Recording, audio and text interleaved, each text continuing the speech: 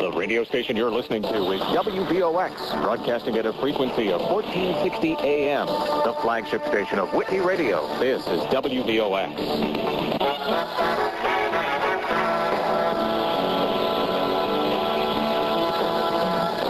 Okay, we are here. This is Ernie Davis, Conversations with the Mayor. It's the name of the show.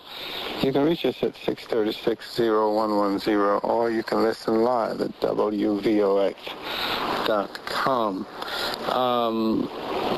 From time to time, you know, as you get older and you see young folks who evolve into,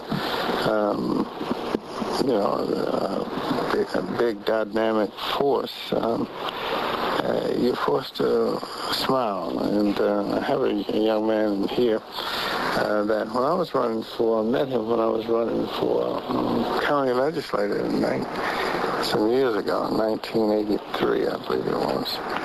And his name was DeWitt Gilmore then. And now he is Relentless Aaron.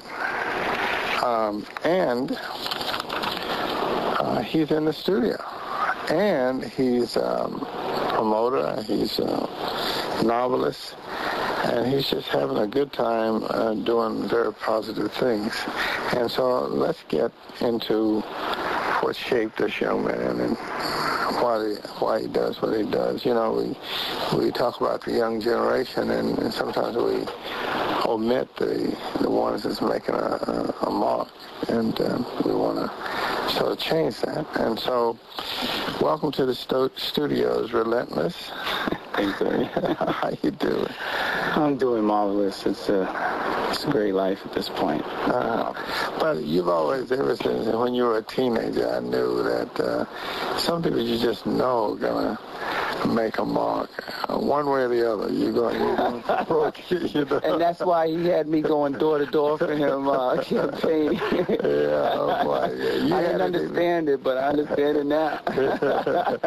Oh, good. It's good to see you, man, and doing all this stuff. You've written a lot of books. Let me say a little bit about him. Relentless Aaron is an author, publisher, visionary, and founder of Relentless LLC, producing a diversified group of media properties that include over 30 well-written books, newsletters, video, and internet productions. Relentless Aaron was born in New York and took his pen name from his relentless drive and his baseball hero, Hank Aaron. Over the last 3 years, Relentless Aaron has made history in the literary world. He's established as a presence on television, radio, print, and more than 150 literary and social events throughout the country. Relentless has self-published 10 top-selling novels, including Push, Extramarital Affairs, Platinum Dolls, The Last Kingpin, To Live and Die in Harlem, Topless, Sugar Daddy, A Rapper's Are in Danger, and has inspired more than 1 million readers. Relentless Aaron has been featured in New York Times, ABC World News, Book Television, and Vibe Magazine, YRB, Today's Black Man, AOL, Black Voices, and National Public Radio, NPR, as well as other radio stations across the world. Sponsored by the popular $300 million a year clothing giant South Pole, Relentless spearheaded a year-long leaders literacy campaign. The program is geared towards promoting literacy and encouraging the younger generation to read. Now, he has signed a 14-book deal with St. Martin's Press. Relentless Aaron has proven himself to be relentless, amazing, and the biggest contributor to hip-hop fiction. This foundation is the start of a huge extravaganza that will produce diverse content and will explore the lives of individuals from many different cultures and backgrounds. Welcome, Relentless. Yeah. You've been quite busy. Yeah, to say the least. And your office is in Mount Vernon. Absolutely. You were born in Mount Vernon. I mean, well, you know, I was born in White Plains, right? but no, I was born in White Plains. Grew up in and I grew up in Mount Vernon. So as far as I can remember back, I was a toddler in Mount Vernon. Grew up on Vernon Place, actually, on the north side. Mm-hmm. And my dad, actually, I have generations. I'm part of generations of entrepreneurs. My grandmother used to run a greeting card shop, and that was in vogue, on Prospect Avenue. And that was there on Prospect between Gramerton and where the taxi cab stands are. I forgot what that's called. Second Avenue. Third Avenue, right. North Third. And so that evolved into my dad then opening up, I think, that same store. He took that store over, and then he had a chain of stores. And throughout Mount Vernon, and I think he maintained the one on Sanford and 3rd, and it was a deli, and eventually he wanted to expand it. I think he sold the house, and we moved to the south side of town, and which was a culture shock in itself, because you're coming from the north side to the south side. You know, there's different states of mind there. You know, the haves and the have-nots, so to speak. You know, even though I grew up in an entrepreneur's home, so it wasn't necessarily a spoon, silver spoon household, but it was what it was. So I moved over to the south side of town into a one-bedroom apartment, slept, side by side with my sisters, parents. How many siblings do you have? I had 2 sisters, and are you the youngest?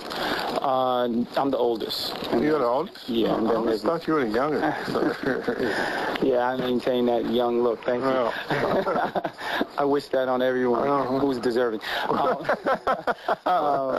And my dad expanded the business, and he expanded that entire corner from just a deli into a liquor store, and then he took over the bar, if you remember, down the block. So that was all one enterprise. And I grew up in that environment, not necessarily just in the business environment, but also in quote-unquote the ghetto. I mean, this isn't the hardest ghetto in the world. It's not like it's Compton, but it is what it is. And so I found myself. So you got a little street life experience. But it wasn't necessarily just Mount Vernon street life.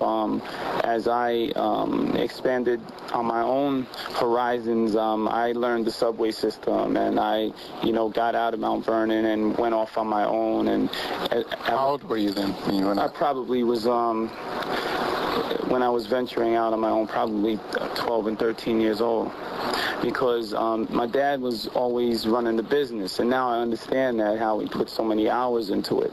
And my mom even was working, so it enabled me the leverage to be mischievous.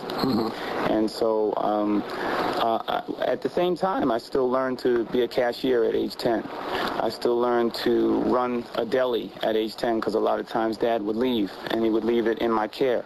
I learned, at age 10, I was selling liquor. I was behind it. He had the bulletproof glass up, and a customer would ring the buzzer, and that would be heard in the deli. I would run through the back door, serve that customer his pint of wild Irish rose, and then run back to the deli. It was a self-contained operation that, sure, minors aren't supposed to sell liquor, but hey, I guess it's hard being me. So I'm speaking on behalf of my dad. It's hard being me. So so that's the environment I grew up in. How's he doing now? How's your dad doing? my life and times are real wayward, and as described in many of my books. And we had been partners to some degree at one point. I actually helped him move the business into the Bronx. Remember, we had the club in Mount Vernon, and it kind of outgrew Mount Vernon because the environment of that neighborhood really wasn't conducive to have an adult entertainment complex. So we moved it down into the Bronx, where it was more commercial.